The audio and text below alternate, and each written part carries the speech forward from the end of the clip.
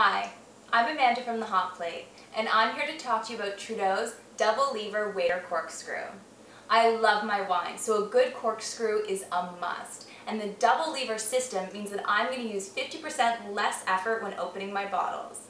Best of all, the stainless steel serrated knife means that I'm going to be able to easily remove all the foil from around the bottle and cork. We'll start by removing the foil from our bottle of wine. Carefully remove the serrated knife from its casing, then hold the bottle firmly with one hand. Carefully placing the blade against the top of the foil, we'll cut around the bottleneck and then remove the cap of foil. We'll now put the serrated blade back and pull out our double lever and our corkscrew. Insert the corkscrew directly into the cork.